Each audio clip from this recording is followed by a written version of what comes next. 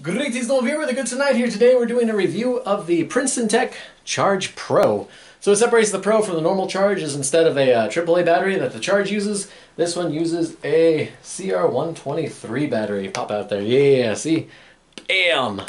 Slide that in there, click it in place. This little latch here is going to hold everything together so it doesn't go all wonky and crazy on us when it's just chilling. So, comes in a variety of different options. The Princeton Tech lights are pretty much the most notorious helmet lights that you can get. They mount really easy, particularly this one. Doesn't need any special mounting equipment. Just slides on so the recessions click it in place, and then you just screw down that little tab into one of these top recessions, and you're all set. The Charge Pro sits high on the left, whereas the normal Charge sits high on the right. They're inverted, so if you were to switch them, they'd be facing downwards.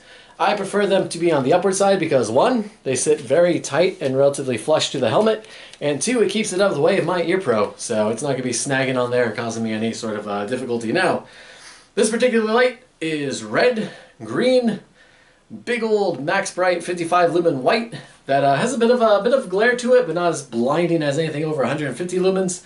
And of course, if you give it a long press from the off position, it'll turn on the IR light that you can barely see. Is that better? Yeah, there you go. You can almost see it. And by almost, I mean I don't see it at all. It makes a little electric beep noise when you press it down. Oh no, well you can hear that. It sounds like it would be on your hearing test when they got you with the little clicker button and be like, is that a pitch? I think there's a noise there, I'm not sure. That's what it reminds me of most, but it does give you sort of an indication that the button is being depressed. And you should go cheer it up. So, yeah, so cool light. So the key benefit with the red is that it does not hinder your natural night vision. Now, red doesn't go as far in the night as other lights, but it does still go. So people might see that red light and be like, huh, that's a little suspicious. What they doing over there? So if you got a tarp or anything and you need to use your light out in the field, you can throw that on over, use it for that stuff. If you're just doing like normal, like if you're indoors, it's not going to be as obvious. And if you're on the range, particularly if you're doing your night vision shoot, pop, pop, pop, die paper target, pow, pow, pow, pow, the paper people will rise again. You can blast them out real quick, and you pop your nods off. If you're not going to flip on any lights or anything, you can just go up to the target and be like, huh, where did I hit? Oh yeah, I'll turn on my red light here. Oh yeah, a few impacts here. Oh man, I still really can't see. Long press, beep. Oh yeah, there's everything. Note down your stuff in your book. Go back, light off, nods down. Easy peasy. So it does have a variety of uses. If you're just kind of like chilling around and you got the lights off and you're like, huh, what's going on over there? Oh, okay, cool. Red light, neat. So there's a lot of different things you use it for signal. If you turn on the green light, you can, and people see the green light, they can be like, is that people? No, green light. They would be using red. The green light means aliens, they're abducting my cows. Yeah, so you can do a bunch of different things. If the you're looking at something particularly red with a red light, you can't really make out the red from the other colors, then you could always switch out to the green real quick and be like, oh, okay. Also, if you got someone coming, you go, oh, stop. Nah, just kidding, come on, it's a green light. There's no yellow. I guess you can turn on your max bright. It's not really much of a yellow for a yield. It's, you know, kind of white brightness, so yeah. So yeah, it fits nicely. Everything's pretty cool there. It does come with a bunch of different other mounts. Now this is considered the upgraded version from the Switch that uses the, was it the 2032 little disc batteries. This one's pretty simple. It's only got 2 LEDs, not nearly as bright.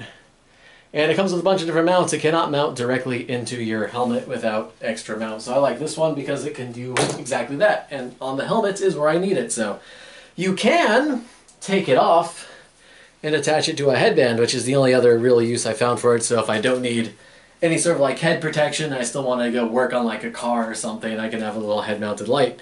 Slides on, fits 2 little grooves in those little depressions. That's going to sort of hold it in place, but not entirely. But that little screw, you mount that tight into the nubule recession, and you're all set. So that's pretty much all there is to this light. Unfortunately, it's not dark enough to see the IR version, but it helps out a little bit. In pitch blackness, it will come across as not as bright of a red light, but as a little sort of like fainted, toned down red light. So you can still see it with the naked eye. Unfortunately, it doesn't provide a lot of illumination, so if you're stuck using like cheap Gen 1 night vision, it's not going to help out a whole lot.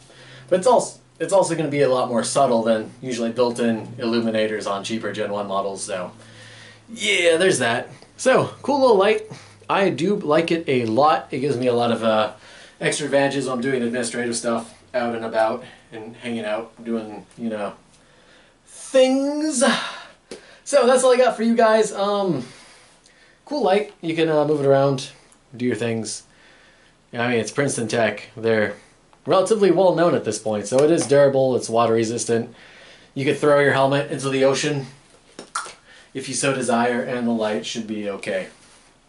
The rest of the stuff might get a little nasty, but the light will be okay. So that's all I got for you guys. Hope this video answered any questions you might have with the light, particularly the my main concern was how the light was going to work with the IR, because I don't want to be like, oh, let me go red light, green light, oh, there's IR light, okay, now I can see what I was trying to do. Now, being able to press a long hold while it's off is a really, really big brain play, so appreciate that a lot.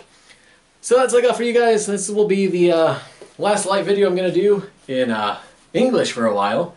Probably do a few in Japanese here in a wee bit, and yeah, so there is a time and a place for low lumen lights, there's a time and a place for high lumen lights, and a time and a place for the more middle ground sort of lights. And knowing when, where, and how to use them, it will keep you not dead. So, cheers everyone, stay chivalrous, and if you have any comments, feel free to put them down below. There's a bunch of different makes and models of sort of designs they got going on for these, and they're all pretty cool.